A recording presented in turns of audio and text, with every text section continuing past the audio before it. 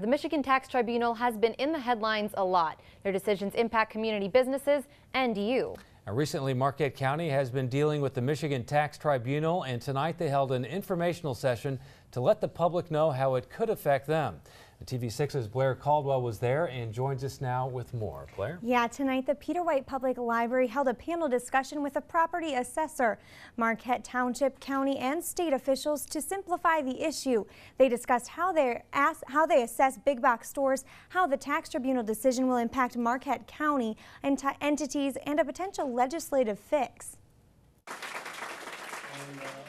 The community room at the Peter White Public Library was packed tonight with some passionate community members. I am just here to make sure that the needs of our community are defended and protected from interests that don't really have our community at mind. The tax tribunal ruled that stores should be taxed as if they are dark and vacant. Because of that ruling, the township, along with other Marquette entities like the library and county, will have to pay back $1.3 million as early as next week.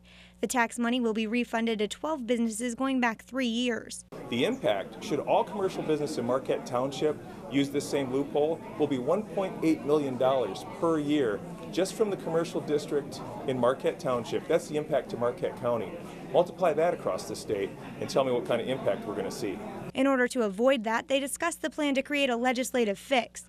On the panel tonight to discuss the issue was Chief of Staff for Senator Tom Casperson and Representative John Kivala. Our goal is to introduce a package that we know and we're confident it's constitutional and we can get it through to fix this.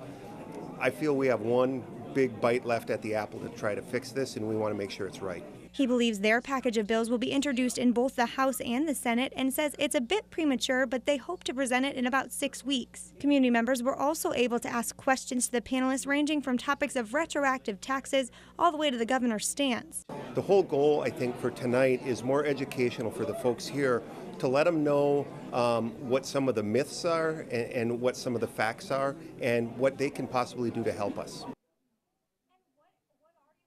Representative Kivala told me that they will need help relaying the message downstate to show the impact here in the Marquette area. Tonight's event was well attended, and they hope that it will walk away with better understanding of the issue.